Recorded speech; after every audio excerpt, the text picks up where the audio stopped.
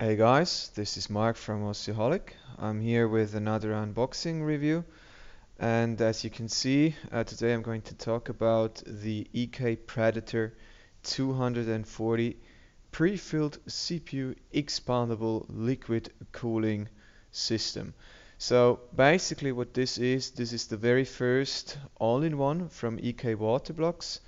I guess many of you guys do know EK Waterblocks already. The company has managed to build a really good reputation in the custom water cooling community, offering basically only high-end products.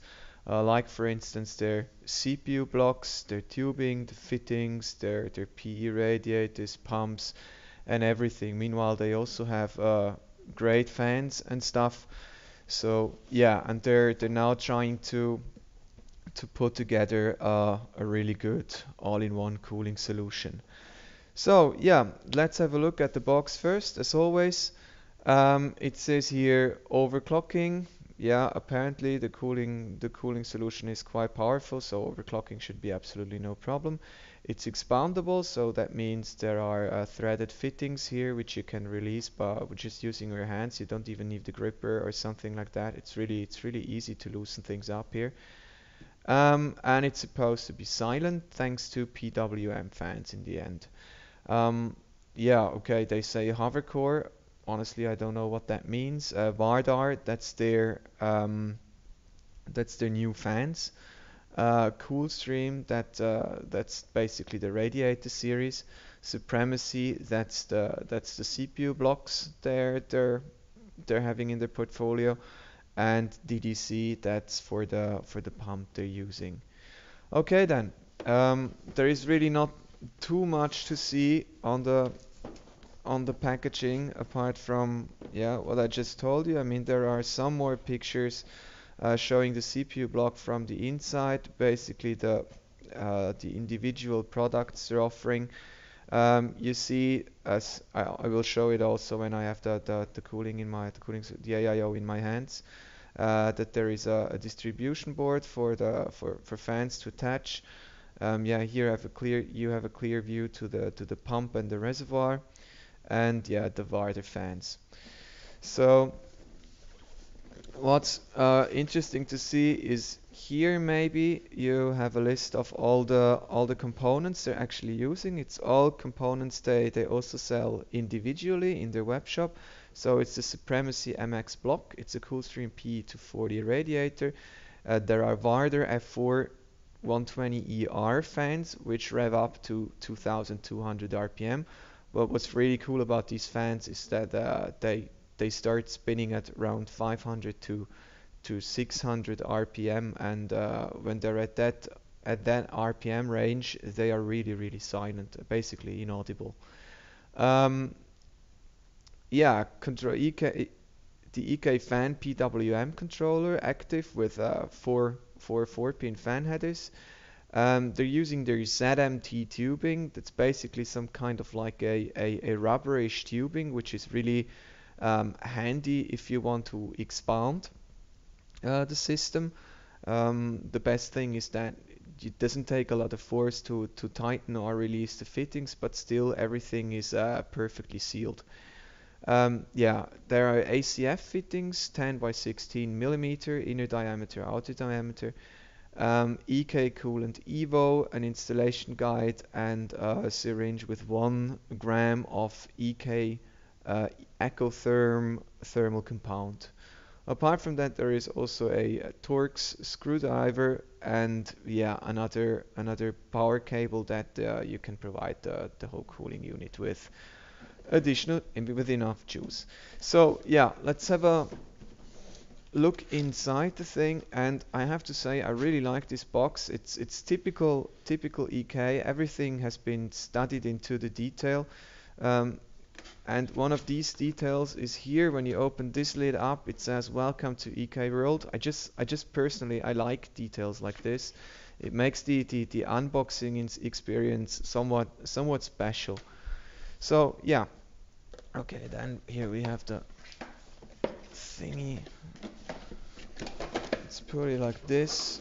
then we see that some stuff is going to fall out, which is like, yeah, the manual, or here, and then a small letter. I'll talk about that in a second. Now I need to put this one. Yeah.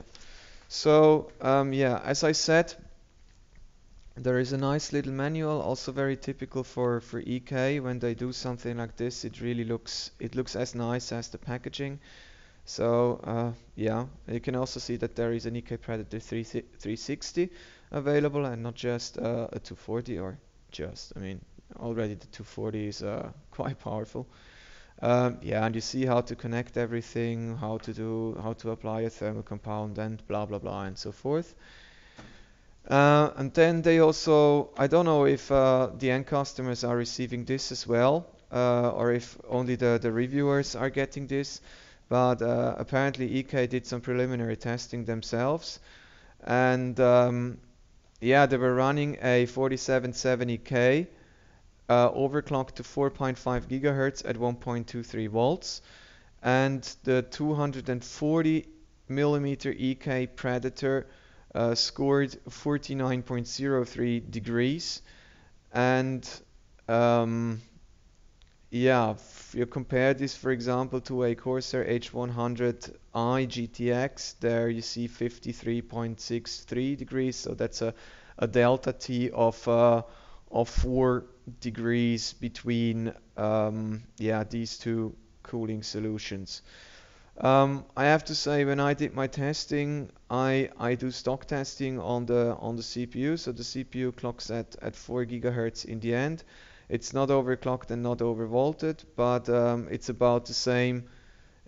I would say it produces a little bit less heat than the setup from EK, but not much. And I measured, I think it was 49 degrees as well on the CPU. So this is basically spot on. And if you consider that um, the team with these CPUs, the 4770Ks, the thermal interface material, you might have heard of this. That's the thermal paste, which is between the CPU die, which you have directly on the CPU and on the PCB, I mean, and the heat spreader. So that is pretty crappy in these CPUs, and yeah, that's not a good heat transfer there. So quite a lot is getting lost. Yeah, is screwed up there. Yeah, also Haswell E with a 5960X, they tested it, and the Predator 240 scored 46.43 degrees, whereas the Corsair 100i GTX was about zero point 0.4 degrees. The temperatures were about 0.4 degrees higher. Um, yeah, basically shows that this premium thingy is basically defining the new standard when it comes to AIOs. Okay, then, yeah, that's a nice letter to the reviewers on the front side of this.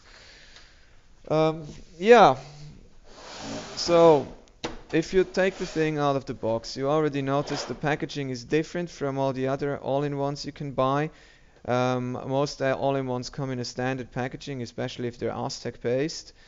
Um, yeah, this is pretty different. Consists of two pieces. You just remove the top lid.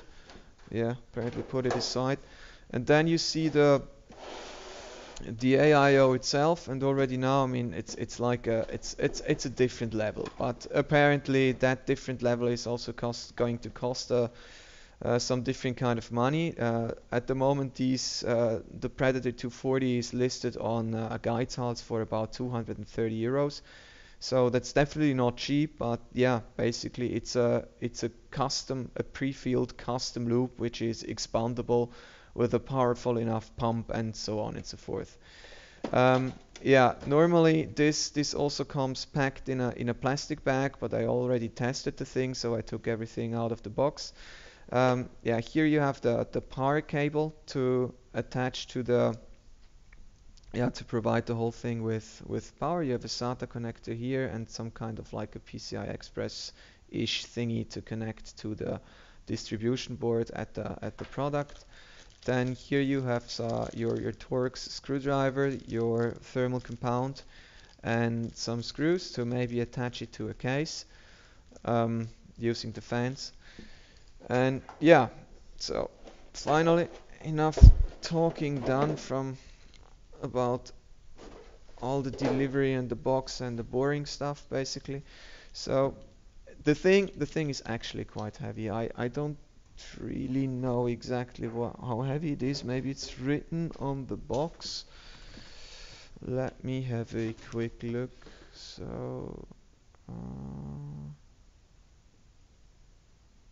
no, I can't find it on here. You only see the measurements. You see that it measures 295 millimeters in length. The basically the height is 68 millimeters, which is quite a lot.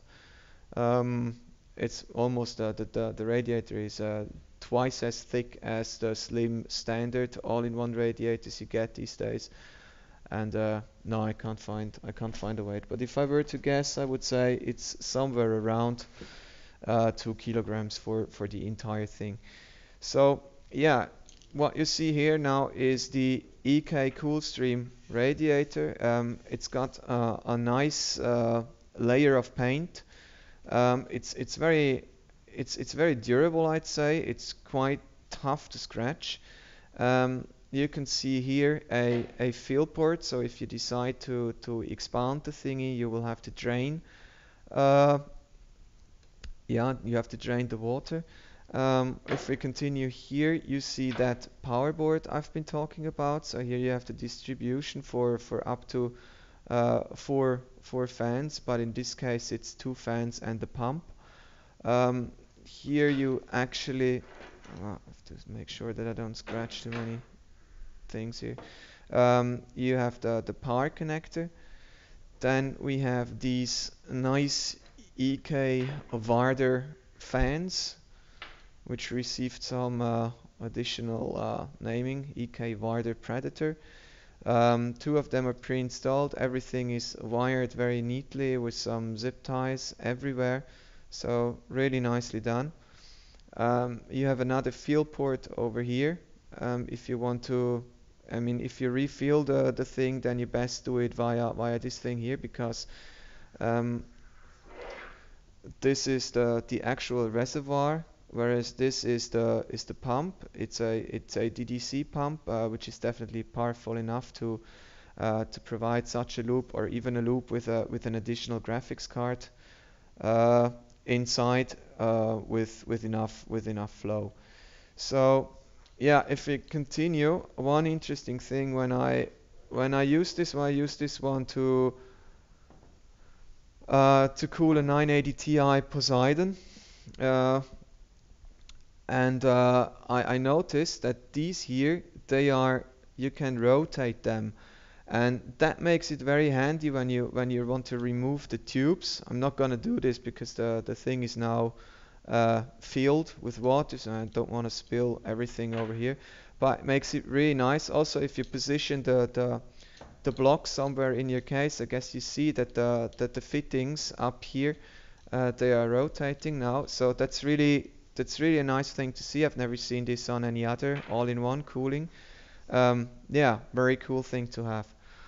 Good thinking of EK. And yeah, apparently you can attach another two fans here for a push-pull configuration if you think you need even more airflow for your water cooling.